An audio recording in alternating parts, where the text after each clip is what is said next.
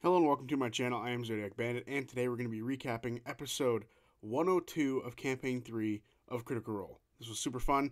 It's nice to be back with the main cast, so let's get into it. We start in Aor. The Bell's Hells have just come to after seeing the Vision of Downfall. They are standing in the room of the occultist Thalamus, and they all take a breath as they come back to their bodies. Ludinus stands before them smiling. He says the Thalamus has now shown them the true face of the gods and the face that he's always known. The gods have a narcissistic fantasy, and they hand out guesses and punishments, harvesting faith through reverence and fear, all to redirect the soul to their realms to feed on. They now know what he knows is true. The mortals of Exandria are the seeds to their eternal garden of exploitation, locked in a cycle of their making against the natural order. The primordials were here before the gods, and they themselves will be here long after the gods are gone. The mortals were once part of them, were once part of the primordials, but they were pulled away and reshaped to be used. But the gods didn't account for the strength of their spirit. The desire to learn and grow, to make, unmake, and make again, to challenge the mysteries of the universe with their brief lives. They made something more perfect than themselves. They made people. The Age of Arcanum, where their enlightenment was a revolution. Philosophy, art, and the promise of understanding was their purpose. It was the gods' meddling that brought that to ruin. It was their right to inherit the future, but the gods wouldn't move aside. Imogen then cuts him off and asks if they were watching the same orb. Ludinus says it'll take some time for them to understand what they saw, and then asks what she saw.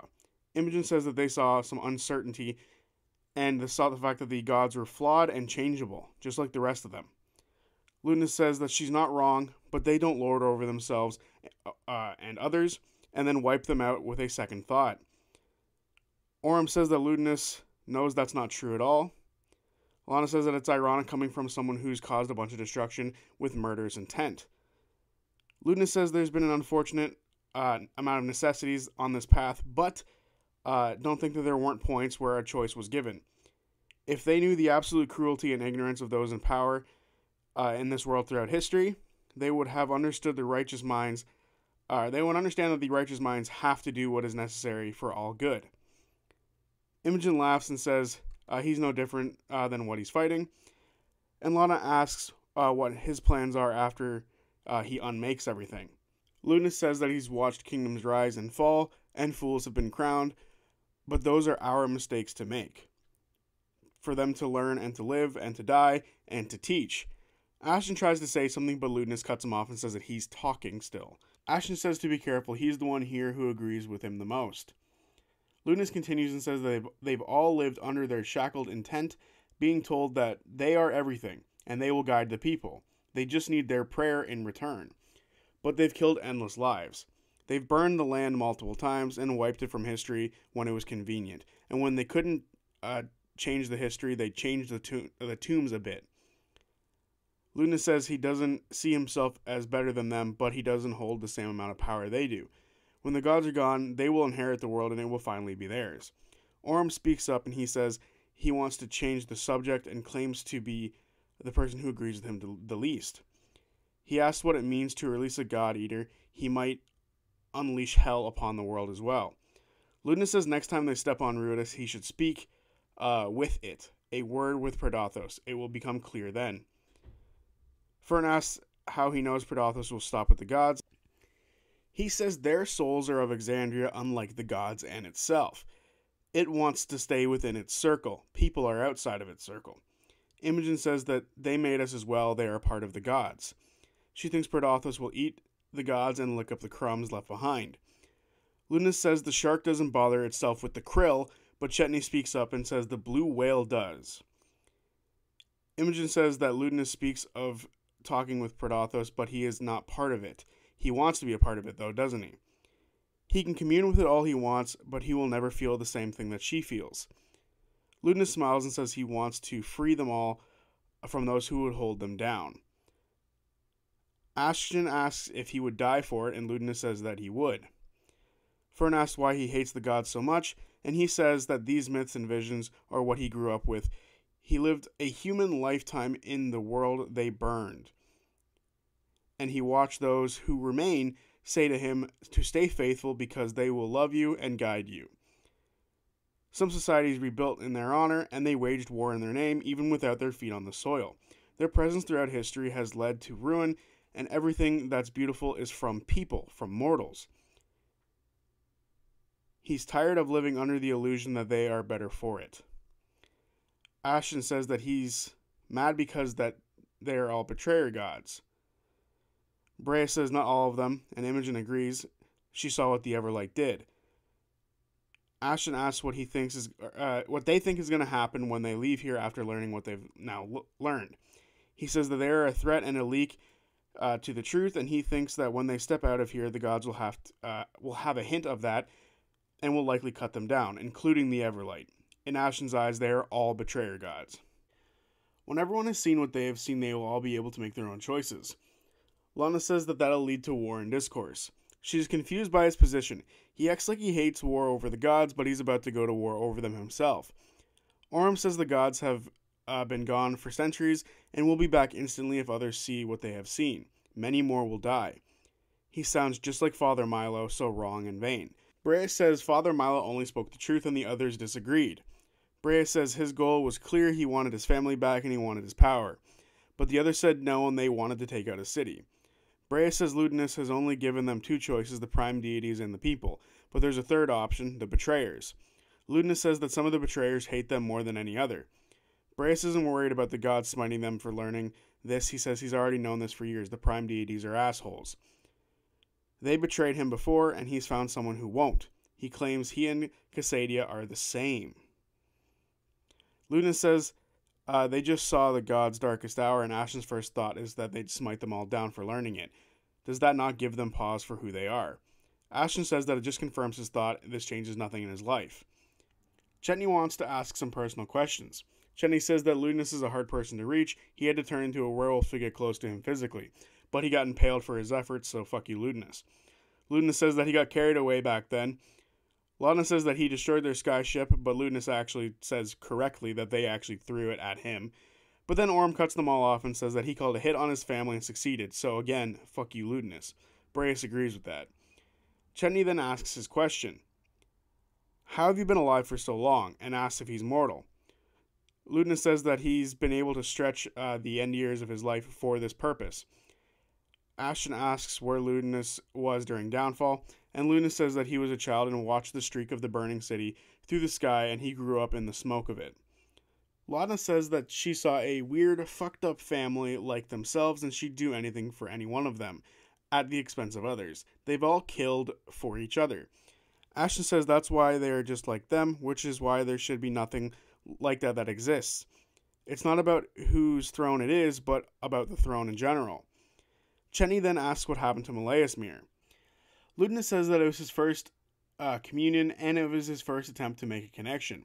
Fern asks why he chose to show them the vision, and he says that they are, like many others, bright and strong and open to the truth.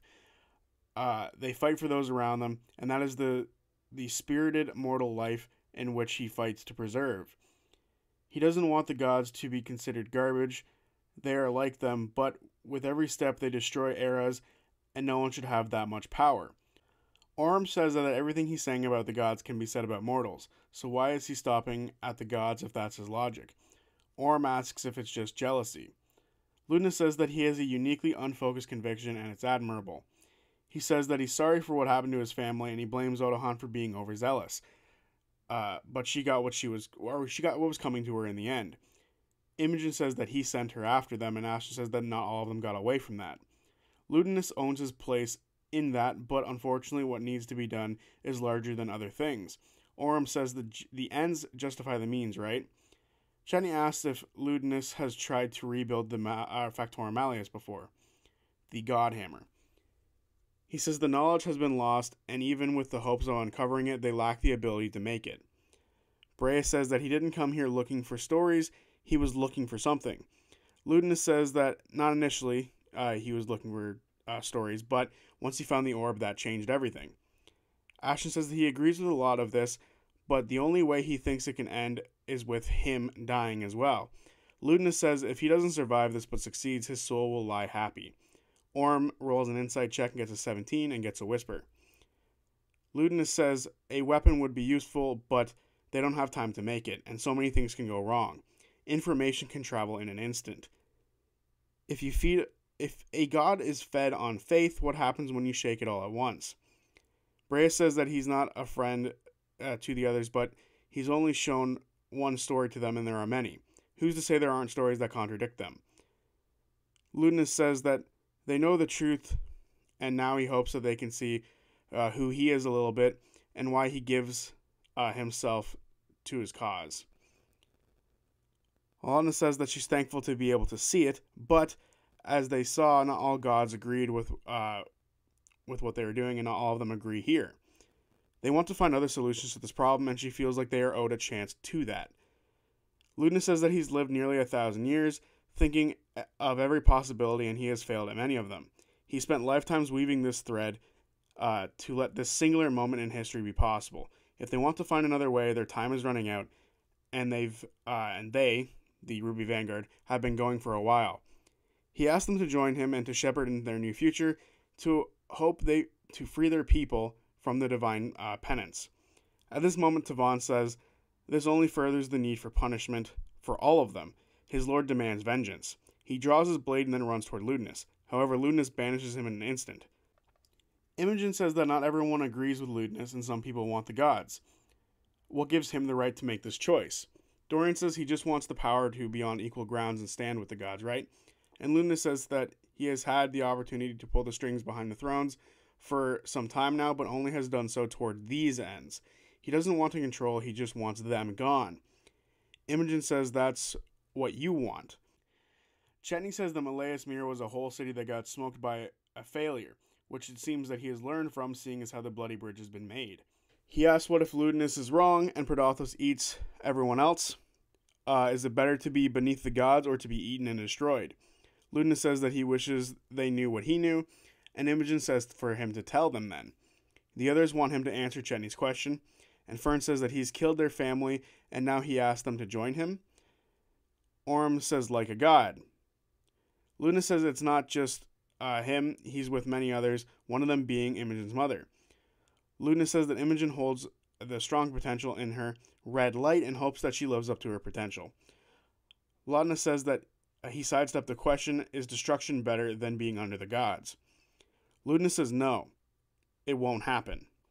Ludinus says that he understands what he is capable of, he being Predathos, and he's been around many, and through them he knows Predathos wants out, and he wants them, the gods. Imogen says that he wants out, and it's so hungry. She felt that. She felt welcomed by it. It was hard to get free, and she can't believe it won't want to do that to everything it comes near. Ludinus says that Malleus Mir was a failure, but it was also a success. It was the first time they saw each other. Fern asks what he saw, and he says that he saw a lost entity sealed away to fade in its shadow, and Fern says that it's a good idea to release that then. Ashton asks if the gods know what it is, and Ludinus says this is not the first time they've encountered it. Imogen says that's why it's in the moon, because of the gods, and Chetney asks if Ludinus knows who the lost gods are. Ludinus says yes, and the party asks him to tell them. He looks to Fern and says that she who is born in the Fey Convergence is now bound to the devils and the primordials. She's a nexus of the realm. Laudna asks if he's going to tell them all of their great potential in a circle. Just a weird circle jerk from Ludinus. Ludinus says that Laudna has a familiar air about her, and says that Delilah is ever tenacious. She could have been bright had she not been lost through the selfish interest and the bark of faith. He asks if Delilah is clinging on to this world very hungrily. Laudna feels something inside of her begin to boil. Ludinus says that he can free her and give them both a second chance at life, and give Delilah a chance to change history. Laudna says alright, she wants to know how he'll do it, and Ludinus says to join him. Chetney does an inside check and gets a 21 and gets a whisper. Ludinus says this was enlightening. Chetney has one more question. What else has to be done, and why hasn't he released Predathos yet?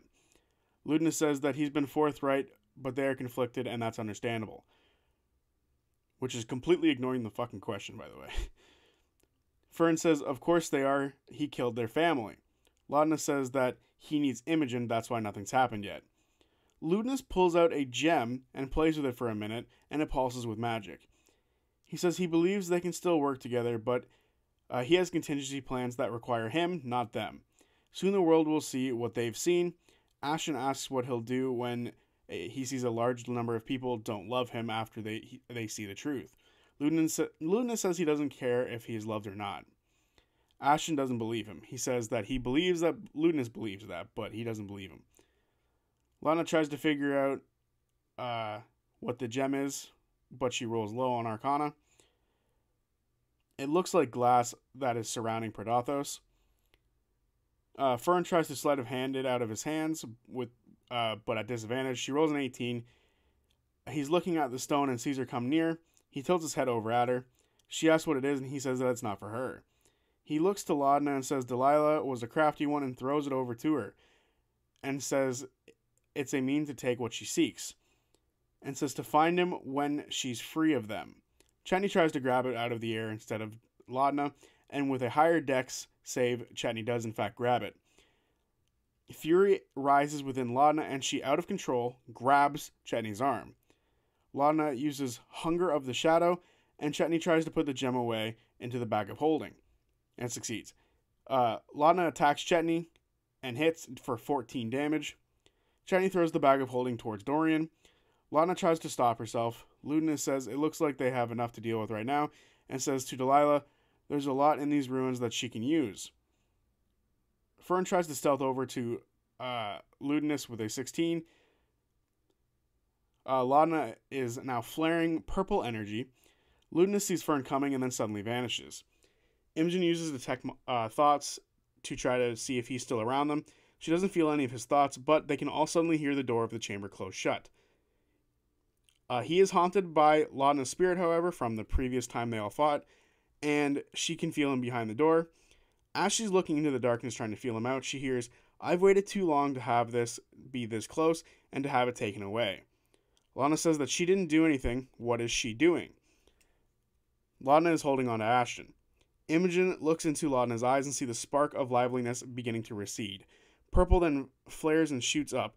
Wisdom saved from Laudna, and she rolls an 18. Laudna buckles down. Ashton goes to lift her head, and there's suddenly an explosion of dark energy. Body parts of Laudna are beginning to twist and contort, and her eyes are now purple burning sockets. The shadow around her forms into Delilah, and it's time to roll initiative, and a map comes out. Initiative rolls, Ashton with a 23, Orm with a 22, Dorian with a 22, but Orm rolled higher on the rollies, Fern with a 17, Imogen with a 16, I think Breas was around 4, Chetney was 4, and Laudna was 4. They do rollies, so Breas won, Chetney was then the next highest, and Laudna was the last one. Ashton is up, he rages and attacks trying to knock Laudna out. He hits with one of his attacks dealing 22 damage. Delilah uses a legendary action to attack Ashton and hits dealing 24 damage. Ashton uses erratic defense to take half the damage, and Delilah heals for 6 HP because she only did 12 damage. Orm is up. He moves up to Laudna. He attacks and misses 3 times as she casts shield. He's shaken in this moment. He throws Seedling to the ground and his shield to the ground, hoping that Laudna will see him through the shadow. He uses Second Wind to heal a bit. Delilah uses another legendary action and attacks Ashton again.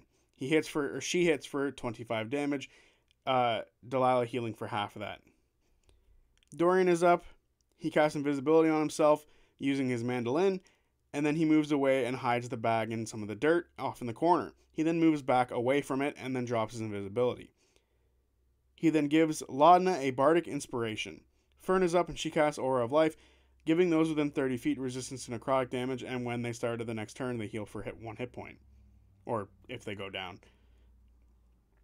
Fern rolls for a wild magic d20, and she rolls an 8, so nothing happens. They need a 17 for some weird shit to happen. Fern says, Delilah, you're not getting out of this unless we help her, so stop or we'll have to kill you. Imogen says she'd do anything to free Laudna of Delilah. Delilah says that she's been patient, but they've taken too long. Imogen is up and she casts Calm Emotions. She has to roll a d20 because she cast it at 3rd level because she's out of anything lower than that. Delilah saves on the Calm Emotions. Nothing happens about the magic or the wild magic table. Imogen then backs away. Delilah uses another legendary action to shadow step away and towards the door. Essek is now up. He casts Hold Monsters, but Delilah saves. He casts Hold Monster, and Delilah saves. I placed the S somehow. He doesn't want to hurt Laudna, but will if they need to. Breus is up. He moves up and casts Sacred Flame on Delilah. She fails and takes 11 damage. Breus then inspires Dorian, and Chetney is up. He clicks his boots of speed and looks over at the sphere as he runs towards it. The sphere where the magic orb came from. He sees it is a very advanced piece of technology that has a bunch of cables running to it and is now powerless. He then takes out his new harp and casts Magic Missile at Delilah, hitting for 11 damage. Of course it hits, it's Magic Missile. Laudna is up, Wisdom saves, she rolls a 23 and saves, and she gets to go. She looks up at Delilah and says, please, we both want peace, work with me or it's time to go. She uses Wrestle with or from within to give all attacks on Delilah advantage till her next turn. Her being Laudna's next turn. Laudna then quicken spells and casts Phantasmal Force and makes an image of Silas. Unfortunately, Delilah saves. She yells, "How dare you mock him and me?" And then Laudna forcibly moves Delilah back towards the others and yells, "Kill her." Delilah then is up and she casts Blade of Disaster, and a black blade comes forth from the ground and begins to hover in the air. It's fucking Craven Edge, which is badass as shit. Also, Craven Edge gets a fucking cameo in Campaign 3 before Grog does. It then swings for Orym and hits for 44 fucking damage, and Orym goes down. Bonus action, she summons Undead and Spectres. Great, more shit. The Undead are now up, and the first begins to swing for Fern and hits for 3 damage. The second one hits for 8 damage. Breus' attack, but both miss, and 2 Spectres begin to attack Essek, but they both miss as well. There are 3 skeletons and 2 Spectres, just to clear that up. Ashen is now up, back at the top of the turn order. He moves up to Delilah and swings and hits for 21 damage. He swings again and crits for 44 damage. Delilah then uses a legendary action and hits Ashen again for 11 damage, healing for half of that. So I think most DMs would round up, so it would be 6 HP going back towards Delilah.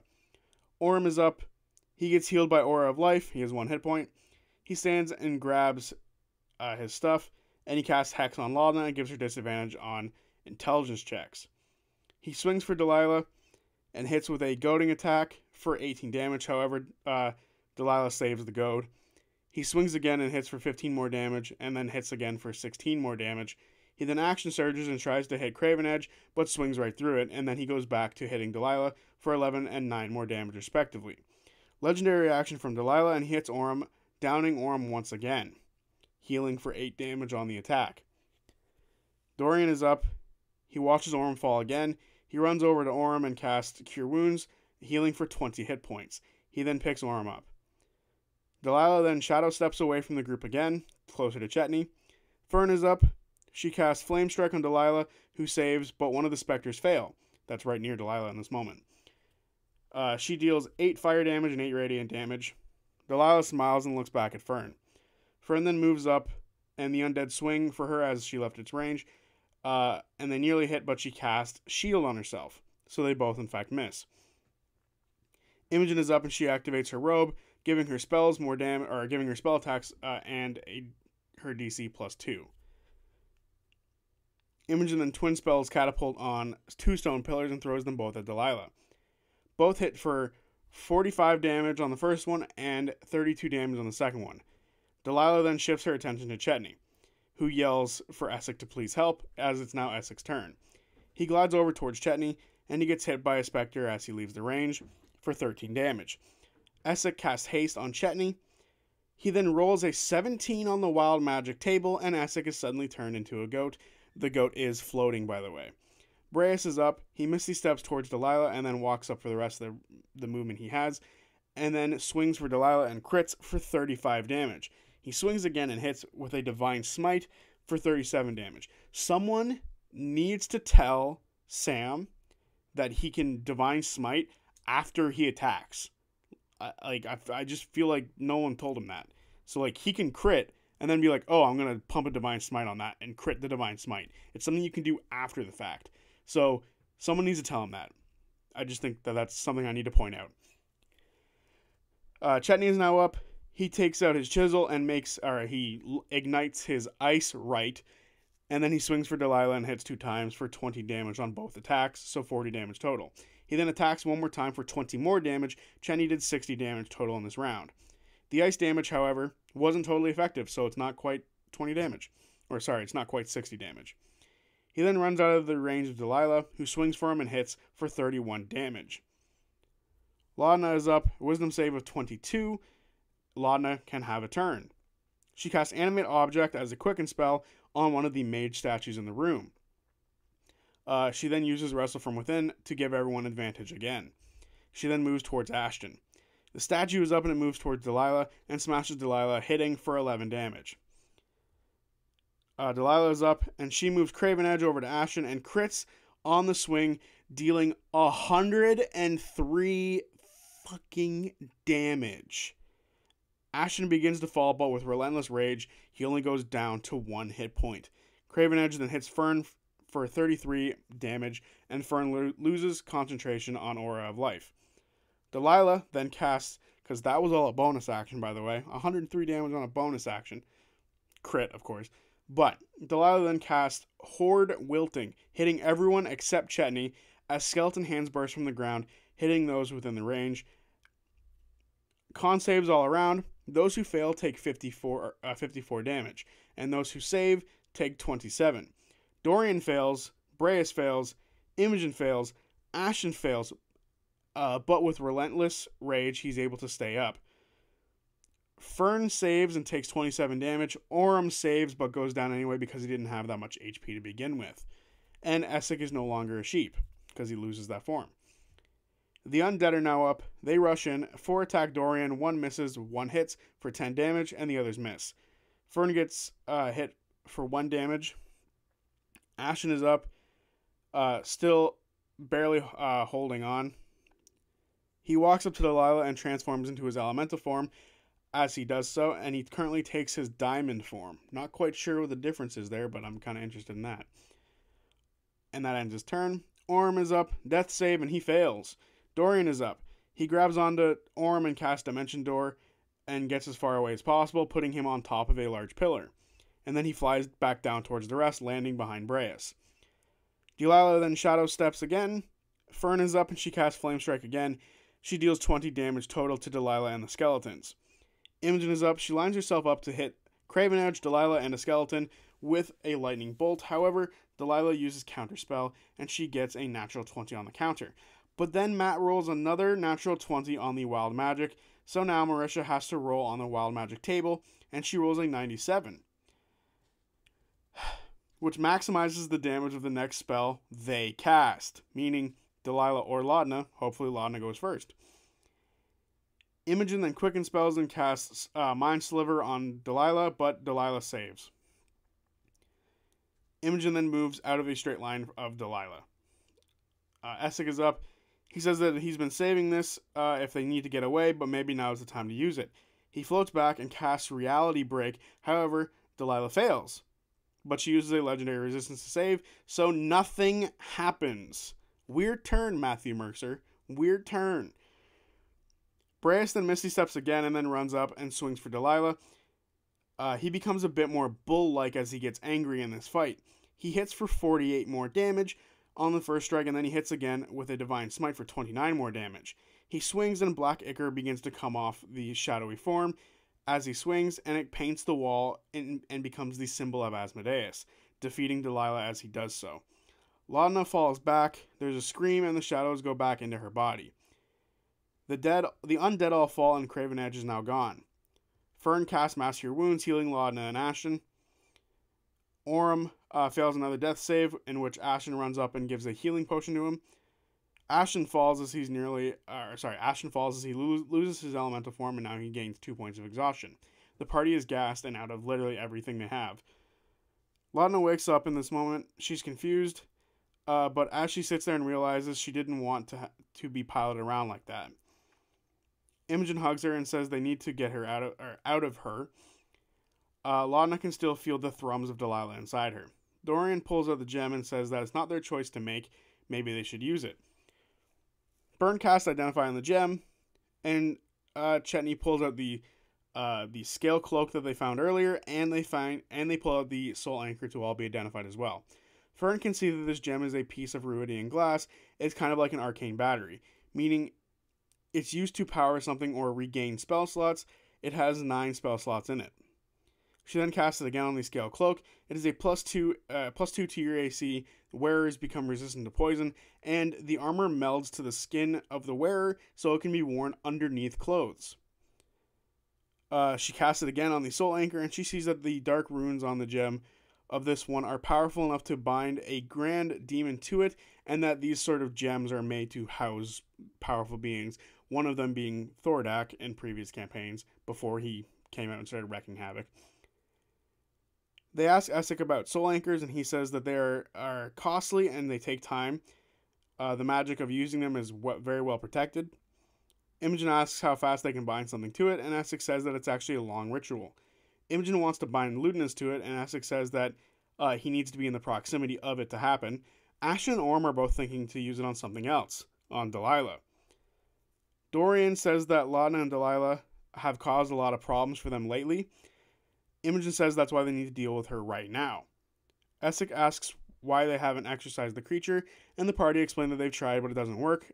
Delilah doesn't want to go. Essek says that there are ways to bind and harness power. The soul anchor is Aeorian, so it's a little different than normal. He might be able to change the runes on it and make it so that they can still use Delilah's power without her having control. This excites the party, but he needs to get back to his lab and asks if they are done here. The party want to rest up, and Essek says that leaving here isn't as bad as getting here, and he pulls out his book, and he takes out a piece of chalk and begins to draw a teleportation circle on the ground, without finishing it, informing them that they'll only have a few seconds to go through it. Ashen walks over to the metal dome of the metal dome in the center of the room where Ludinus pulled that orb from that showed them the vision. He places a piece of FCG on it and says, "Welcome home, buddy." And then he goes back to the rest of them. Breas is confused by that and says good luck to the rest of them. Chetney asks where he's going, and Breas says that he's going after Ludinus to kill him. Fern says he can't do it alone, and Breas says that he didn't go down 3 times in that combat, he can probably do it alone. Chetney says they found him in a broom closet, and says that dire circumstances make good allies. The party are split on trusting him right now because they don't know him too well. Fern wants to know more about him. She asks what he thought about the vision. He thinks the prime deities are children who don't deserve the power they have. Ashen says that they should leave, and they'll have a few rounds of what the fuck is up with that when they get to wherever they're going. Breas goes up to the symbol of Asmodeus that he painted on the wall, and asks if he should go with them. He closes his eyes and waits, and gets no verbal response, but he looks at the drips of ichor on the wall, and there are 8 drips going down that become 1. He thinks that that's a big party, but it'll have to do. They all teleport to Essek's place, and Liam actually describes the location.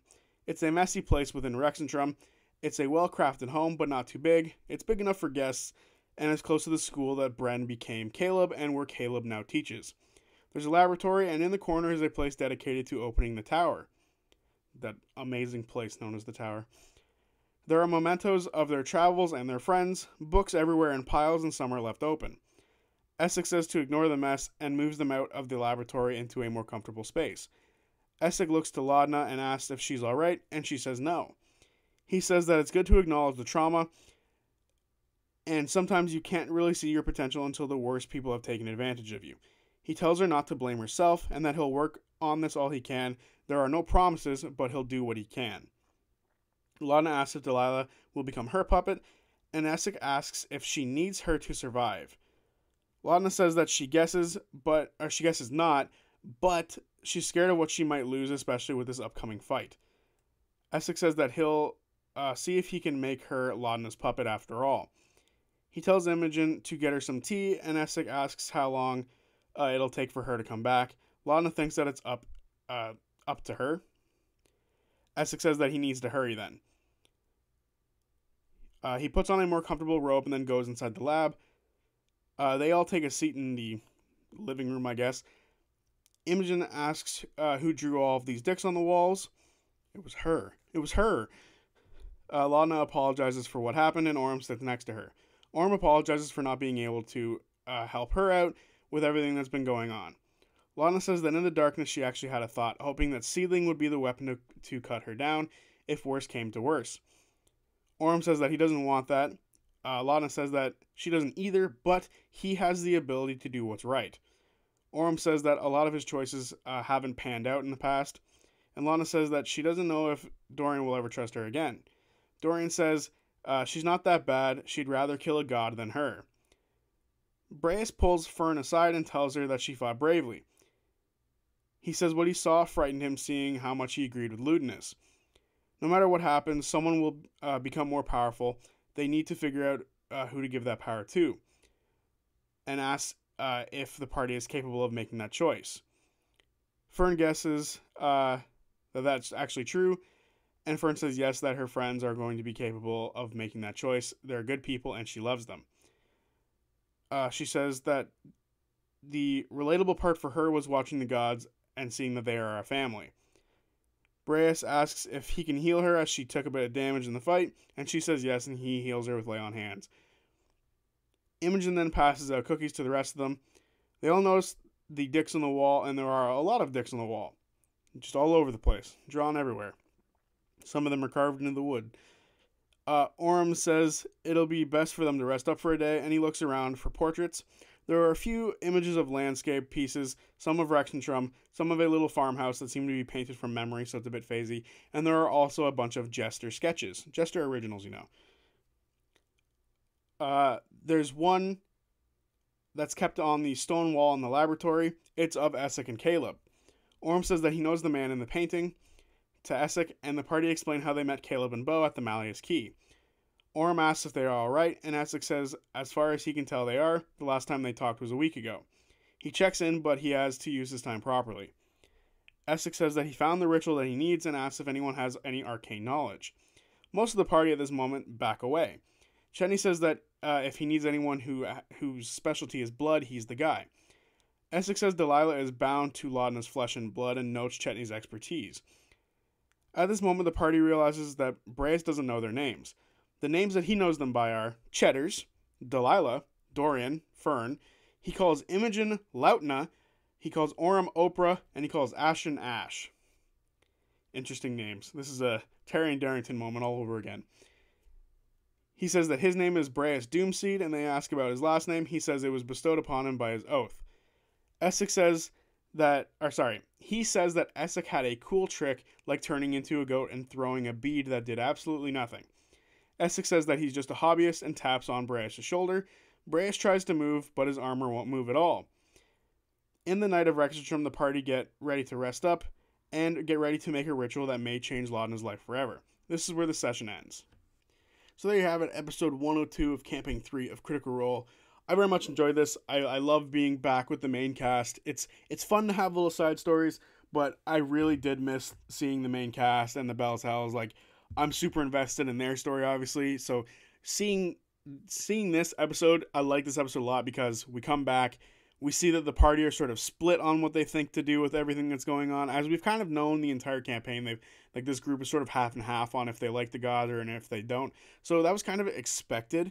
And I like that they're definitely leaning towards, like, no, Ludinus, you're an asshole, which is nice. I would prefer that personally, especially because of all the shit that Ludinus has done over the entirety of the campaign. I was a little worried that some of them might join him, but luckily they didn't. So as of right now, that's not happening. I do like the prospect of Essek being able to sort of remove Delilah from Laudna and, like, put a necklace around her that's got, like, the trapped soul of Delilah, which is kind of cool because it reminds me of some stuff that was in Downfall, like with Slitch inside the little gem. Like, that's kind of what it reminds me of.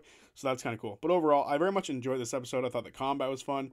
I very much liked the sort of conversation they all had because everyone was kind of speaking the truth a little bit. Like, even Ludinus with his twisted truth still had, like, you know, there was truth in it with what he was saying. So it didn't make me feel like if they did go with him, it wouldn't have felt wrong, if that makes sense. It would have been wrong, but it wouldn't have felt totally totally wrong, if that makes sense. But anyway, that has been episode 102 of Camping Through Critical Role. I will see you guys on Tuesday for whatever video I make next. And until then, peace.